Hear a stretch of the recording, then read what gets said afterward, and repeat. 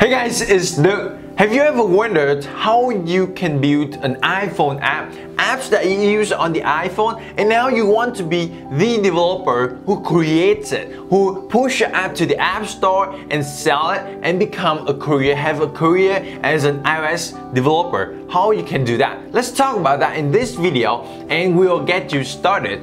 In order to build apps for the iPhone, iPad or iPod or all of the devices in the Apple family devices, you need to learn something we call iOS programming. What's iOS programming? And what's programming? Well, programming, very simple. It means that you show the computer some instructions to do something, to perform a single task, to perform some task. In this case specifically, you want to tell the iOS operating system, which is the software that operates or which is the software that powers Apple devices like iPhone, iPad and Apple Watch, all of those things.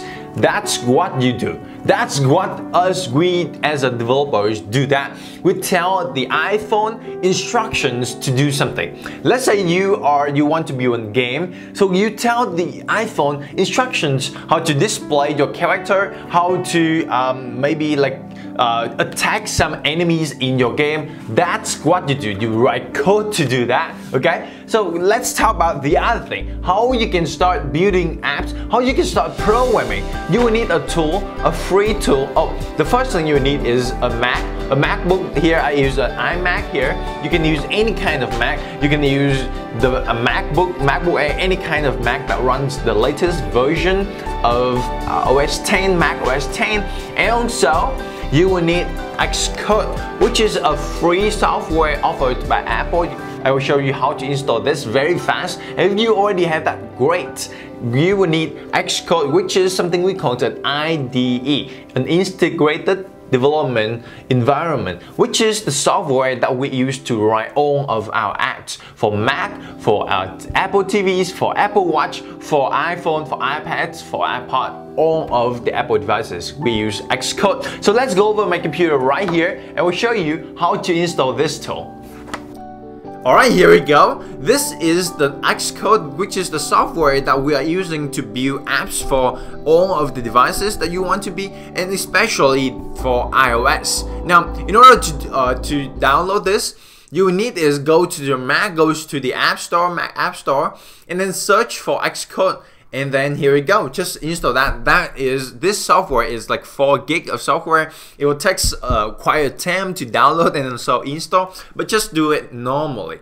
Now, the screencast that I'm doing for you right now, I am using Xcode 8, which is the latest version of Xcode that we use, a programming language we call Swift, and we are using the latest version of Swift 3. So if you want to use that with me, you can go to developer.apple.com and then just sign up for a free developer account and then download the Xcode 8 beta. Okay? So go ahead, download and install Xcode now and then come back with me. Now I hope that you install Xcode, and when you open it, the first thing you'll see is the Welcome to Xcode screen. And on the left hand side here, you will see three options. The first one is to get started with a playground. Playground is the place for you to just write in some code and then we'll see the result immediately. And then you have 2 other options: to create a new Xcode project or to check out an existing project, which is the thing that we use to build iOS apps. On the right hand side, we have the shortcuts for all the existing projects that we are having. Now, let's click the get started with a playground to create a new playground. And for this playground, I will say code Hangout, which is this show, and then let's name it variables and constants. Okay, variables and constants, which is the thing that we are talking about in this video. And then I will save it to my developer account or to the desktop. Now the first time that when you open Xcode, it may not look like this because the font and the preferences are changed. So in order to change the preferences, just go to Xcode preferences or command comma, and then goes into the font and color tab. Here I will use my preferred presentation style, you can change it. You can click here, Command A, and then change all of the font here using the font picker of macOS, like that. Now, a very important thing is the text editor right in the middle, the biggest area that here, right? That is the place where we write our code. Let's explain that in just a moment. On the right hand side, you see this like grayish panel. That is the result panel. For you guys who used to build web pages, that is your browser right here. Which is the result of your code will display right here on the right hand side. That's so excited about building apps for iPhone, iPads, and also all of the Apple devices that use Xcode. That's amazing. Alright, that's how you install Xcode and get started with to have all the tools that you need to programming. Now, I want to talk with you about programming. In order to give the computer some instruction to do something, you need to talk with it, right? Just like you and I, when I teach you like this, we are using English. In other words, when you use the computer, when you show the computer some instructions, when you program with the computer, you also need a programming language to talk to it, to talk to the computer. Here we are going to use a language we call Swift. Swift is a very awesome language that you are going to love it. The learning curve of Swift has been dramatically decreased. It's just very simple for newbies, for new programmers to get a grasp of it. Now, the first topic I want to talk to you about Swift is something we call variable. Variable. It is the way that you think of it as a box. A box that stores some data, a piece of data, a piece of information. What you do as a developer usually is you store some data, you manipulate it, and then you process it, right? If you are building a social network app, someone posts a new post, someone posts a new photo, you store a photo in a variable. You store a photo in a variable, and then maybe you process it, you manipulate it, you send that over the internet. That's what you do. That's what a developer do. Now, let's go over my computer and I will show you how to create a variable, what it is, how to create it, and then how to do some weird stuff, some fun stuff with that. Let's do that.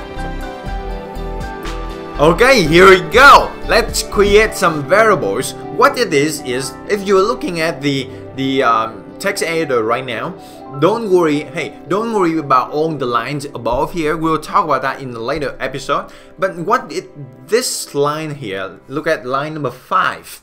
What this does is it is creating a new variable. And the way that we know that is because of this keyword or this syntax, we call it var. It stands for variable, right? And we name it str. This is the code that Xcode already write for us, so already generate for us when we create a new playground. So we have str equals hello playground like this. And then on the right hand side, you see immediately that this is hello playground. It means that we are creating a variable and we store the value of hello playground, which is a string. We call it a string, a sequence of characters. And then we store it in the str here. Now, let me demo with you. Let me show you how to create some other things, and we'll learn about data types and variables in Swift. Let's say I want to create a variable called course. And I want to tell Swift that this course is a string. The data type is a string. Okay, it is a string. It means that it is a sequence of character. And notice that the string here, it has to be an uppercase string. In other words, that it has to be the exact syntax, the exact vocabulary like this. Otherwise, the computer will not understand what you are talking about, right? Now, next, what we just did is, hey Swift, create for me a variable called course. The name is course, and it is of typed string. And then give it an initial value of, let's say, total iOS blueprint, like this. And notice, because it is a string, and in order to note Swift Now what you're typing is a string, you have to grab it around a quotation mark like this, otherwise it will not understand. Okay, so this is one of the program that I have. Another thing is variable, we can change its value. That's why we call it variable, right? Let's change this course into equals, let's say Swift programming, like that. And then we have course equals to Swift programming. Okay, and then you see you can inspect the value of a variable by just typing in the name of the variable like this, and then on the right hand side you see that it changed from total iOS blueprint to Swift programming. Now what you can notice from here is the way that Swift or the way that Xcode executes your code is from top to bottom, left to right. So it will execute, it will read from top to bottom and left to right. Okay, now let's do other thing. Let's say you want to have a var called language, and it's also of type string, and then we give it the first value is Swift. After that, maybe you want to do a software, and it's also of type string, and let's give it the value of Xcode. Now you may ask, hey Duc, is it just like this? All you do is having some string? Well, Swift can have a lot of other types too. We can have an integer. Let's say var version is an int, and we'll do maybe 3, which is the current version that we're using, the latest version of Swift. And you can have a Boolean value, which is true or false. So let's do var programming is fun equals which is a Boolean value, and that equals to true. I hope that you find programming is fun. This right now will get fun. Now notice that the way that I name this variable, you can name it any way that you like, but the convention that we're using here is something we call a camel case. It means that the first character of the variable is a lowercase, and then the next character here of the next word is going to be a capitalized, okay, and then this also uppercase. That will very easily for us to read it. So if you write it like this, programming is fun, like that, it's quite hard to read, right? But if you write programming is fun like this, it's very, very simple to read and very, very easy to not make a mistake. Next, let's change the value of the language here. We have language equals to, maybe we change it into Objective-C, which is the language that we used to use to program iOS apps. And how about we change the version, which is this guy over here, into something like 4. Okay, maybe in the future we have that. Now the next data type that I want to talk to you about is something called double, which is a real number in math. So let's do var maybe price equals to 199.99999. So that is a double. Okay, and to note Swift that this is a double, you have to do :double. So notice that double is also uppercase.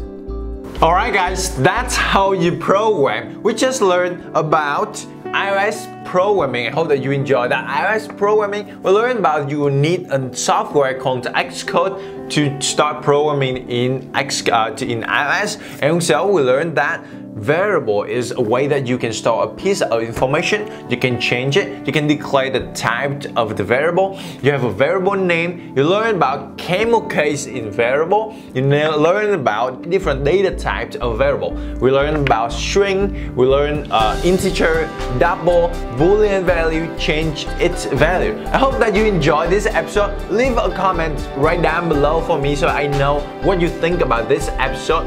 And also goes to ductran.io and join us in our free courses there. Until then, go out there every single day of your life, learn new things, craft your ideas, and contribute to the world. I'll see you in the next one.